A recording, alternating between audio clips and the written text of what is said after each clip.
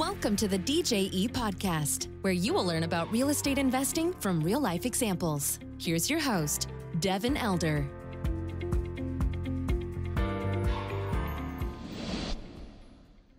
Hello and welcome to the show. Thank you for joining today. My guest is Chris Lento. He's the founder of EM Capital Group, a former aerospace engineer in Boston.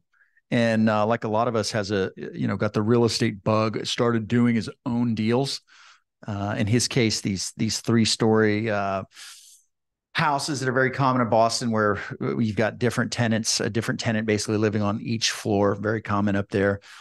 He got into that, had success with that, started expanding that, and then started expanding to other markets and growing the type of assets or the size of assets he's getting into. And then bringing on outside capital too, which is kind of, for a lot of operators, the ultimate accelerant when you're bringing on outside capital lets you go do bigger deals. So great story. Chris is a really sharp guy. We talk about how he built the business, how he's running things, how they're looking at deals, current market conditions. Just a sharp guy, and enjoyed getting to know a fellow real estate entrepreneur. So I hope you enjoy it as well. Let's get into the episode with Chris. This episode is brought to you by DJE Texas Management Group, a San Antonio, Texas-based real estate investment firm with a track record of transacting on several $100 million of multifamily, land, and industrial deals throughout Texas. DJE's been in business for over a decade and is approaching 100 team members in San Antonio. To learn more about DJE, visit djetexas.com or the link in the show notes of this episode. This episode is also brought to you by apartmenteducators.com, a complete ecosystem for professionals to learn how to find, finance, and operate large multifamily properties for profit. You can get started with a free mini course and learn more at apartmenteducators.com or visit the link in the notes.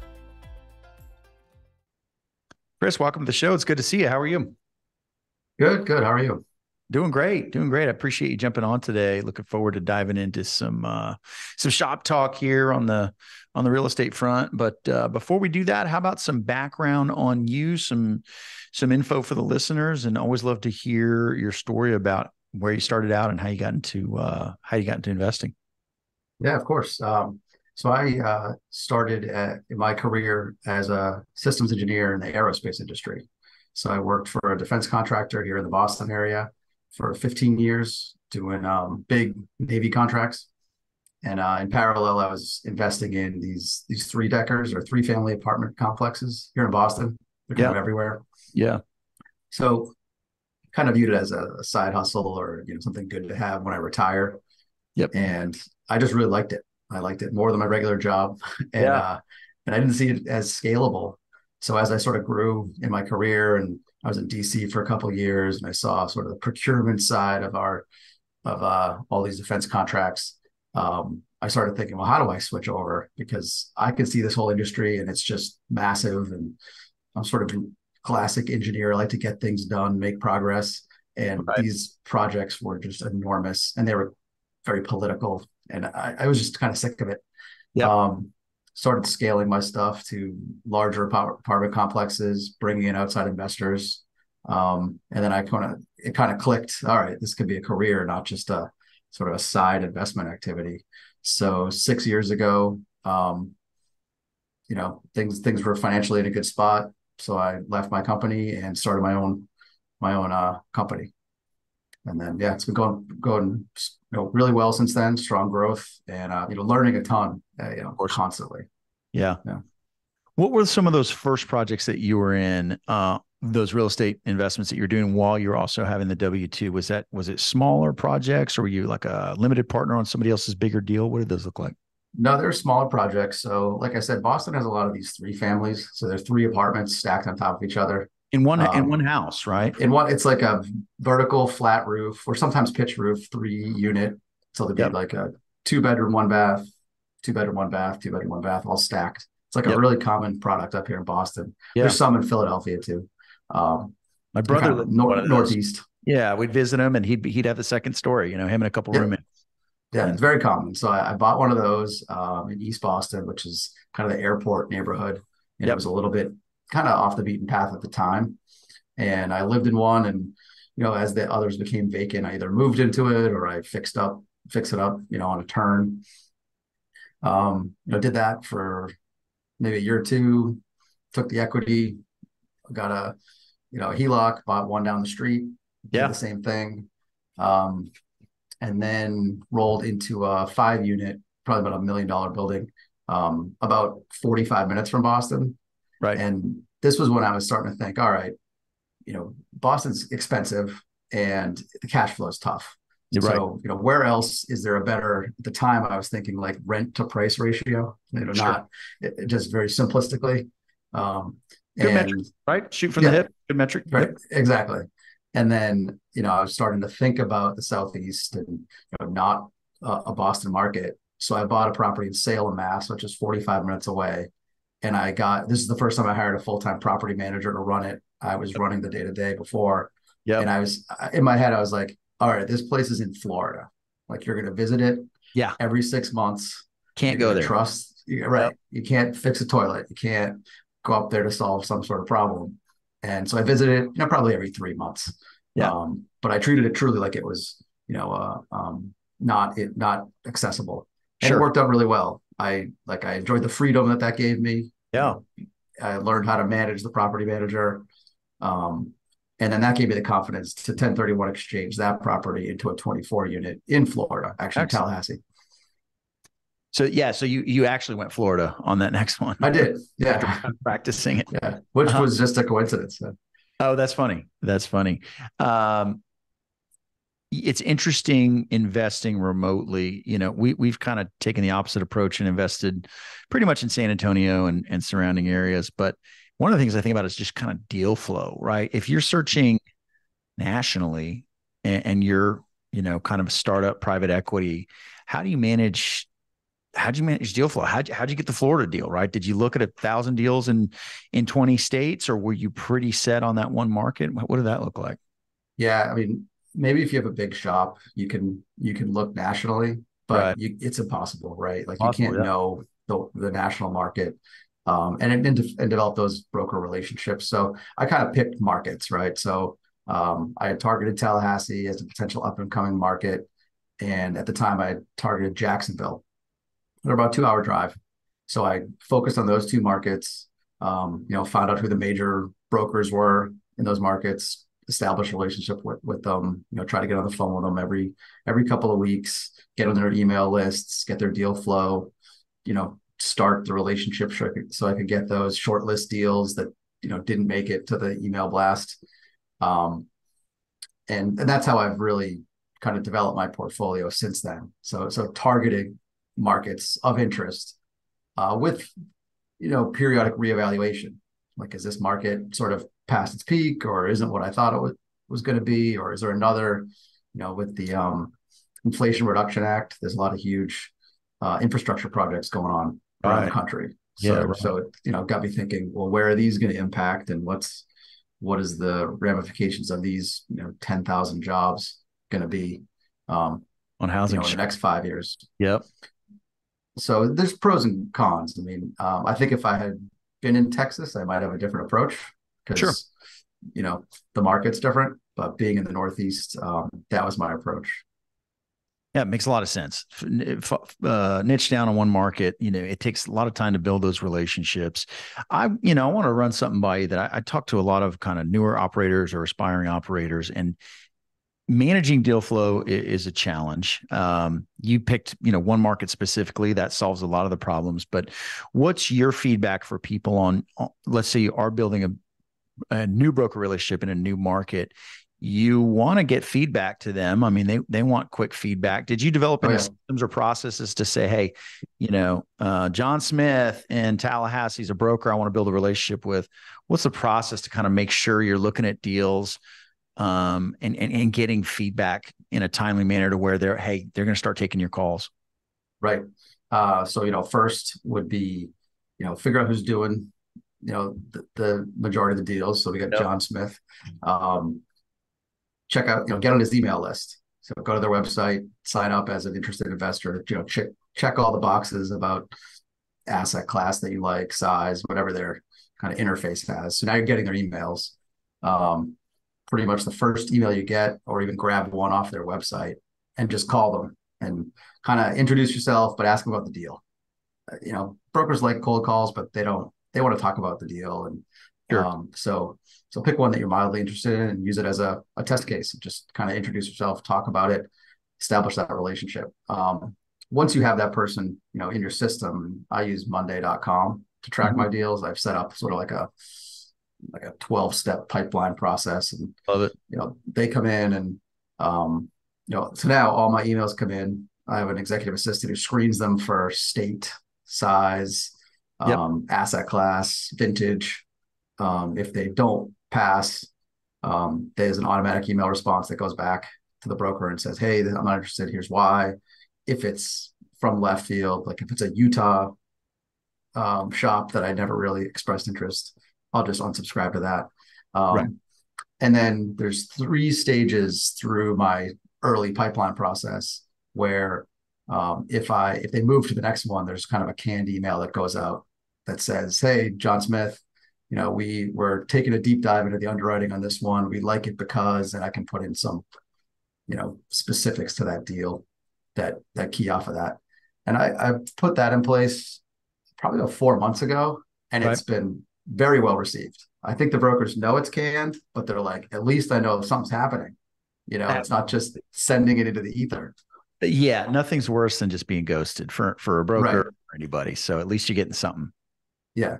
And then if they go into the pass bucket, there's also a similar, email that says, we're going to pass on this one because, and I can type into the system, what the reason is. I don't like the location, crime's too high, what have you, but, keep them coming. And then and they'll get that. So they sort of can cross me off their list. And a lot of those emails will spur calls. They'll call and be like, wait a minute, no, you got the location all wrong. Yeah. Good. Yeah. That's valuable. Yeah, exactly. That's valuable feedback. I love it. There's a real peace of mind too that comes with kind of systematizing and automating those things where you kind of know where your deals are in the pipeline. And, we can set up kind of a similar thing for so many of our business processes where I just look at my tasks due this week. And if it's not on there, I'm not thinking about it, because know that when there's any number of things, a loan maturity or, any one of 1,000 business tasks that I need to have on my radar, it's going to pop up at the right time, and the system is going to handle that. And it just creates like all this offloading of these mental cycles that you can put in the CRM or whatever the system is. And that just makes work more enjoyable for sure. Oh yeah, absolutely. And a lot of that stuff kind of weighs on your background mental processes. It's taking cycles, which is it's not doing anything, but it's still taking mental cycles. Yeah. It's like, God, just get this out of my the short-term memory, just pull it out of there. Yeah, no, absolutely. Yeah. And especially with deal flow, like if a broker calls you, if your relationship with a dozen brokers, it's nice to be able to, click their name in your system and you pull up the deals they're associated with, and you can get to it fast. Yeah. So yeah, there's a huge value to having kind of processes in place. For sure. Deal merge gets thrown around a lot, from every broker and lender we talk to. I got an email today on a deal we have under contract. We're trying to, close it. And they're like, hey, we need these 3 pieces of information. I was like, this is not making sense. Is this on this property? And they were like, oh, that's one of our other deals. Sorry. I was like, there you go. Right. Yeah. Happens to everybody. Happens to everybody. Yeah. Well, that's good. That's good feedback. And I think that's, super important to start to build out your system so that you are, only using those CPU cycles in the brain for those more important things. I want to get a sense for you, you did some of these deals on your own. That's how I started. That's how lots of other people have started, kind of starting with their own capital, maybe in their backyard, and then seeing some potential and then growing that over time.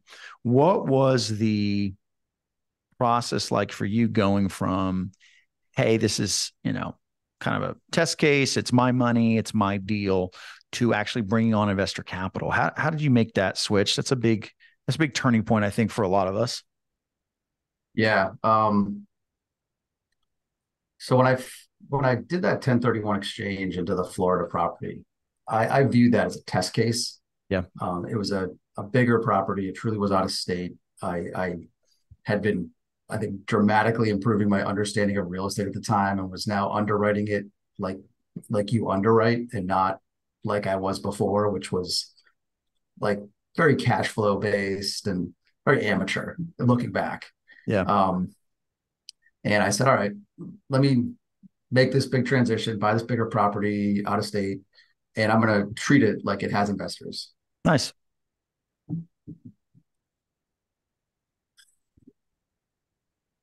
I apologize. What's Very happening here? So I used that Florida deal as a test case. And I, underwrote it with investor metrics and general partner metrics and looked at it, like it was a GPLP deal. And then once I got about 6 months under my belt on that, in parallel, I had started been ramping up my marketing and talking to friends and family and friends of friends about, that I was going to start doing this basically career change. Sure. So that gave me the confidence. And I got good feedback. I was surprised with how many people are unaware that you can make kind of private placement investments out there. Correct. And how excited they were about it. Right. Everyone wants to do it and they don't know the on-ramp. It's like every adult that has kind of some modicum of financial wherewithal wants to do it and they don't know how. It's amazing. Yeah, absolutely. So that was, very confidence building that there was this demand out there. And yeah, that just basically gave me the confidence I needed to make the jump and start sort of marketing the first deal that I got. And the first deal that I actually marketed was a partner deal. So someone that I had, association with kind of got late stages in a closing and needed capital. Sure. And they knew that I was starting. So we partnered together on a deal, after I vetted it, obviously. And that was, my first raise. It wasn't huge. It was maybe like 600,000. Yeah, it's good. That I had to bring, but yeah, especially starting out. And that's a very common structure, one we kind of talk a lot about with operators. And that was even my first kind of, not quite solo, but my first multifamily that I was like the primary lead sponsor on after doing a couple smaller deals with other more experienced partners was 130 units where, hey, it's me running this deal. But I actually had a friend in Boston that came in and he raised a little less than half the money and helped with the loan guarantor situation to kind of get net worth and liquidity across the line. And it was a great partnership, just kind of a one-off deal where half the investors were in Texas with us, the other half were in Boston, and my partner was in Boston. But it's wouldn't have, neither of us would have got the deal without the other. And it worked out great, And what's cool about those partnerships is they can build your career, but you're not, my private equity company, I don't have a partner. It's just me, right? All these other companies I have, for the most part, they're my companies. I don't have long-term partnerships for the operating companies, but deal by deal, let's do a partnership that maybe lasts 3-4 years and has a very specific outcome, and then you get out. If it makes sense to do it again, great, but you don't have to, and it just creates a lot of flexibility to get these deals done. Yeah, and I found the same thing. Like I would say, that discovering the out-of-state sort of larger model, making the recognition that outside capital was a huge growth opportunity. And then finding kind of strategic partners, like you said. I don't have any partners in my core business either. Sure. But on many of my deals, I partner with other syndicators doing very similar things that I'm doing, because we can handle, bigger properties that are higher quality, better property management. And it takes, you can create a team environment, but it's not permanent, which is nice. Yeah, that's right. And these deals, one of the things I like about these larger deals is the pie is just bigger. I mean, I've done a bunch of these, but you partner with somebody to flip a house and there's, $20K of net profit after it's all said and done. And then you pay taxes and cut it in half. And it's like, that's just not very exciting. It's not worth the time. Yeah. A $10 or $20 million deal. Like, okay, we're talking about some bigger numbers here where there's people that are professional and make a very strong, W-2 earning it can be compelling for those kind of people. So that's a nice component of doing the bigger deals. Yeah. And I like on the bigger deals that most of the people you work with are of higher caliber. I was just going to say that. Yeah. I mean, like the whole cast of characters, I don't know how much your experience on the 3-story stuff was, but I've done way too many single family projects in my life. And the cast of characters from wholesalers to agents to sellers, everybody's completely unsophisticated. And in the larger deal or in the commercial multifamily world, like you're talking about quality players. I mean, from the broker attorneys to sellers, everybody's like relatively sophisticated. It's a breath of fresh air for sure. Yeah. Yeah. And they're not just sophisticated, but they're going to be there for a while. Right. Like I feel like in the smaller stuff, like that broker may not be a broker in a year. Right. Like that GC may not be a business in a year because they're sort of, why are they taking my, $20K job if they're like a high-end general contractor or so they're going to either be playing with bigger fish in a year or they'll be doing something else because it didn't suit them. And, when you get into the 20 million plus or even lower than that apartment complexes, your PMs have a company. They manage tens of thousands of units. They have structures in place. They have, if someone quits, they have backfill capabilities. Yeah. So that's nice. Business. Stability. Yeah. Stability, established businesses, those kinds of things makes it really nice. How's your experience been? Kind of your perspective now, having done this for a number of years, that kind of owner versus the employee role that you had before. I've been in both, and they're different worlds. But what's that experience been like for you? Meaning, like business owner versus being personally a W-2 employee. Yeah, like coming from your career as a W-2 employee to now being a business owner, obviously very, very different life in so many ways. But what has that transition been like for you? It's been interesting. I think I was well aware that it was going to be a transition because I was at the same company, which was like a it was a defense company, very stable. Sure. Like I didn't even really pay much attention to the Great Recession. It was like, well, okay. Like I read the news, but beyond that, I was unconcerned. Yep. So just the general stability changed quite a bit. And I was aware of that. I sort of put some processes in place about, moving money automatically into my checking account. So it kind of seemed like I had a paycheck kind of thing. And, but a lot of that stuff, once you get used to working for yourself and having sort of variable income, that, kind of got over that pretty fast. And then as far as just the sheer amount of functions that you have to have as a small business owner, I thought it was great, honestly. I feel like I was just constantly learning about new ways the world works that I just took for granted in the past. And there's frustrations, like who likes to be their own IT department, right? Right. But but overall it's been great. It's been, I think, way more productive than I was in my kind of regular job because I could see the big picture and I knew that there was, growth potential and that growth potential was, very high. It wasn't like 4% raise growth. It was, maybe we'll double next year kind of growth. Right. Yeah, it's very exciting and very motivating. And that really resonates with me. It's been my experience as well. And something you said earlier about, especially the environment you were in, huge projects, big bureaucracy. It's frustrating. I think it's a frustrating environment for achievers where it's like, hey, you just kind of got to sit tight on this thing and you're not really, it's this thing's moving is so big and slow moving versus you obviously went to the other end of the spectrum, but you can have immediate impact on things. You can decide something and take action on it immediately. And I think for people that are wired to be high RPM, that's pretty satisfying environment to be in. I know it is for me to just say like, hey, my actions are going to be impactful. And then as an equity owner, they can be really impactful. And there's a very direct correlation that was one of my frustrations in the corporate world. I just didn't feel like my efforts had the correlation that I wanted them to. So and that's kind of by design, right? Like you're not a part owner. You're filling a function that has a market value.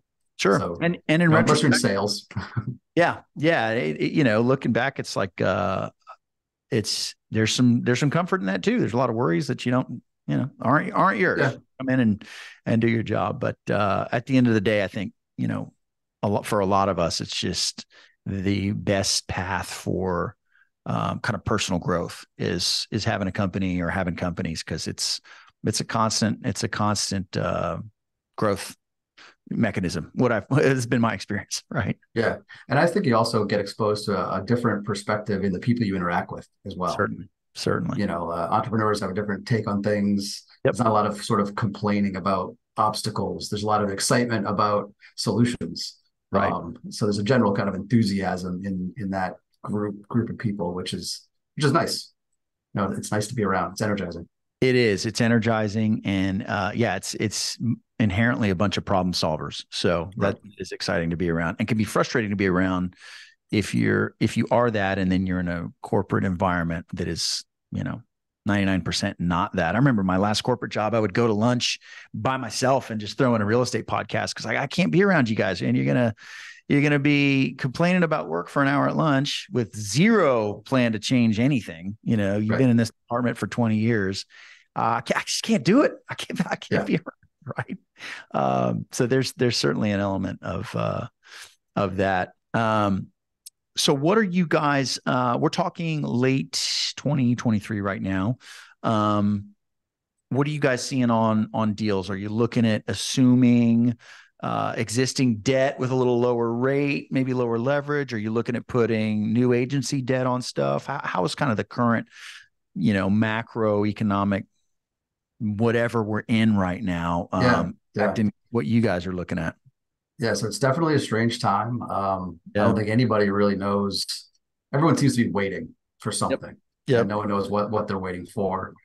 As far as the deals, so it's been an interesting quarter. We've been best and final on 4 deals. Yeah. Lost on price. A couple of them came back to us.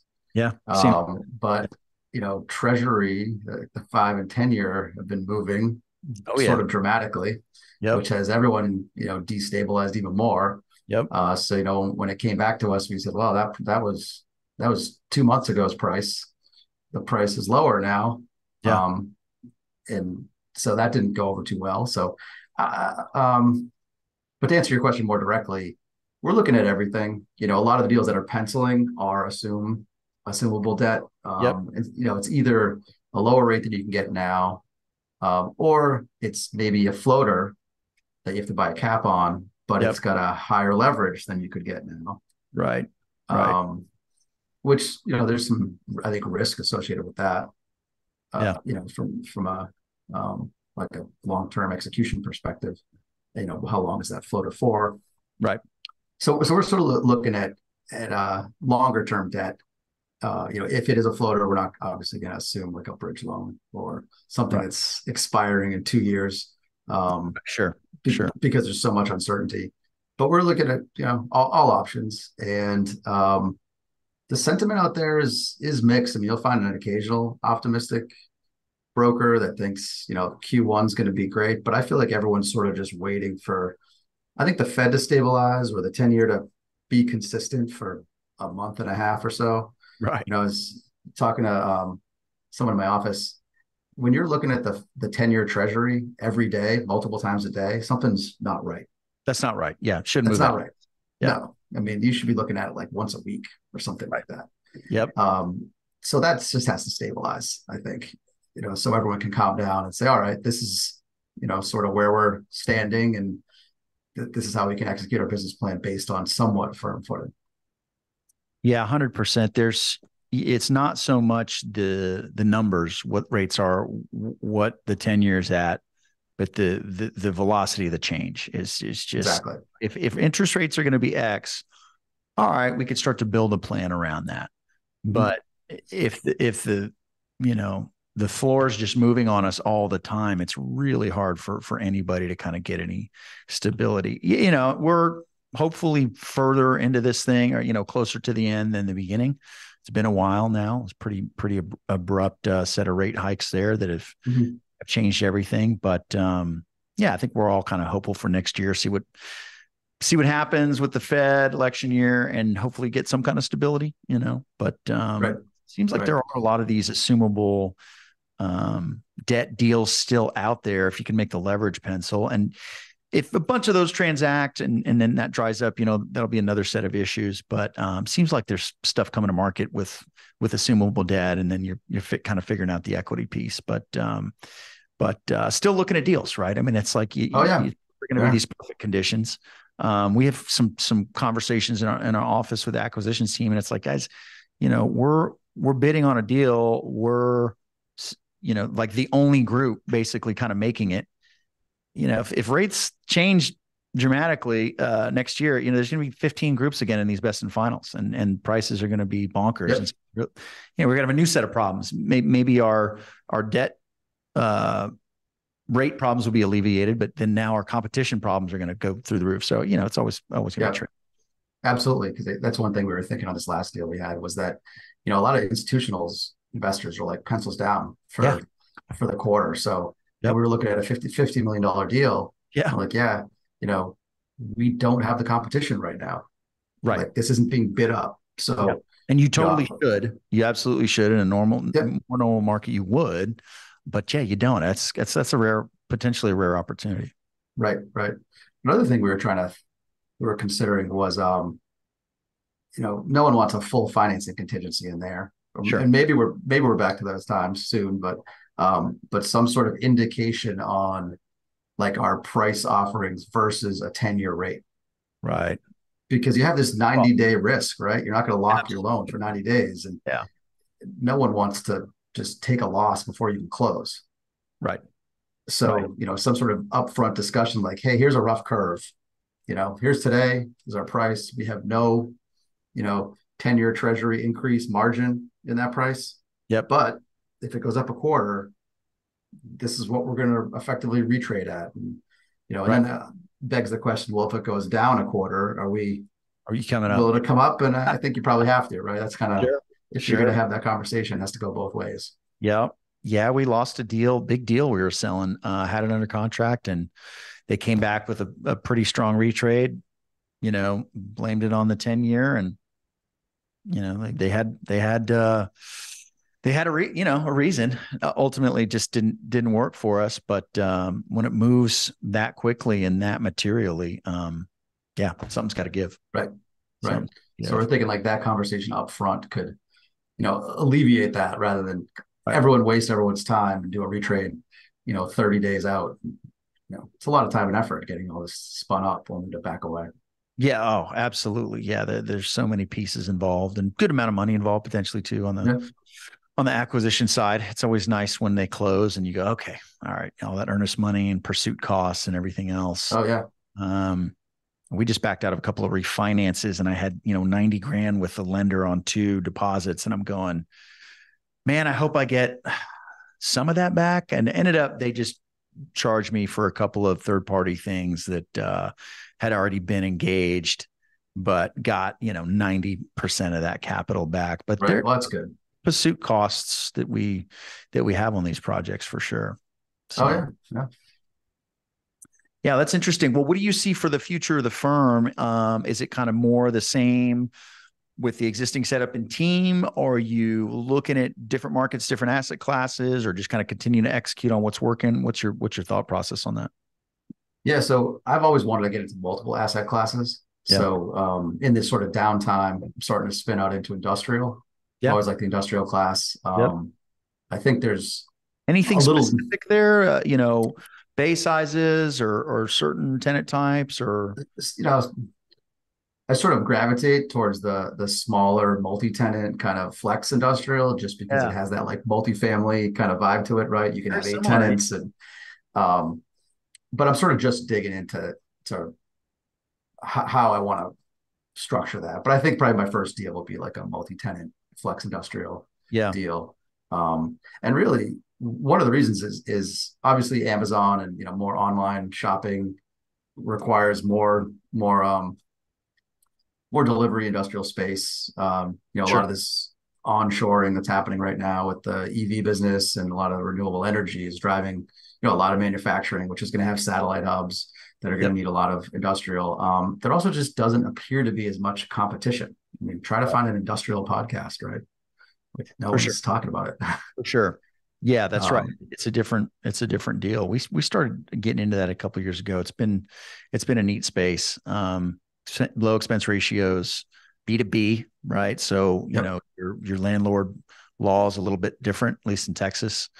Although Texas is pretty landlord friendly in general, but you know, when you're dealing with a business lease, it's just pretty black and white as far as the courts go or anything there. So yeah, it's been neat kind of getting into that space and doing something a little bit different. You find out how multifamily is pretty complex. And if you can kind of wrap your head around that and do that well, other asset classes sometimes look like, oh, this looks pretty straightforward compared. Yeah. Less moving parts. Apartment complex. Yeah.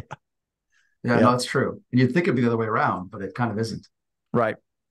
Yeah. So that's good. That's good. I think that makes sense to start looking at other stuff and ways to deploy capital. Are you guys pretty similar in your offerings where it's like, hey, this is a equity offering, investors own, I don't know, 50, 60, 70% of the deal. And, you know, there's a pref, or how do you structure it differently per deal? What's your approach to that? Yeah, I'd say we're pretty standard in the multifamily market. So typically we have a pref, anywhere between 6 to 9%, depending on really what you can get out of the deal for cash flow. Yeah. Investors typically own, say 60 to 80% of the deal, depending on the size. Yep. We have the other side of that on the promote. Nothing too non-standard. We've been we're doing, multiple asset classes. So you can be kind of a higher pref, no back end payouts. So say like a 9 pref, with no upside. Yep. And then, if you're a big investor, like 500K plus, you might get a little bit better split and a better pref. Sure. Just for economies of scale. Yeah, absolutely. And then we can bring in those, kind of partners that can raise with us in that capacity. Yeah. I love it. Yeah, it's good. We found we just kind of make things the same on every offering, and people kind of get acclimated to it and they know what to expect, and try to keep it as simple as possible. Well, good. Well, Chris, has been really enjoyable learning about your business. Wish you guys continued success. If somebody listening wants to connect with you, where do we send them? You can reach me at emcapitalgroup.com, which is my website. And then my email address is Chris Lento, Lento at emcapitalgroup.com. Just send me an email and we can schedule a call. Awesome. Well, if you're listening, you can go to the show notes and click through the website or send Chris an email. But thanks so much for your time. It was great to connect. And like I said, wish you a bountiful 2024 here ahead. Thanks a lot. Same to you. It was very enjoyable. All right. See you, Chris. Bye. Thank you for listening to the DJE Podcast. For more information, please go to djetexas.com.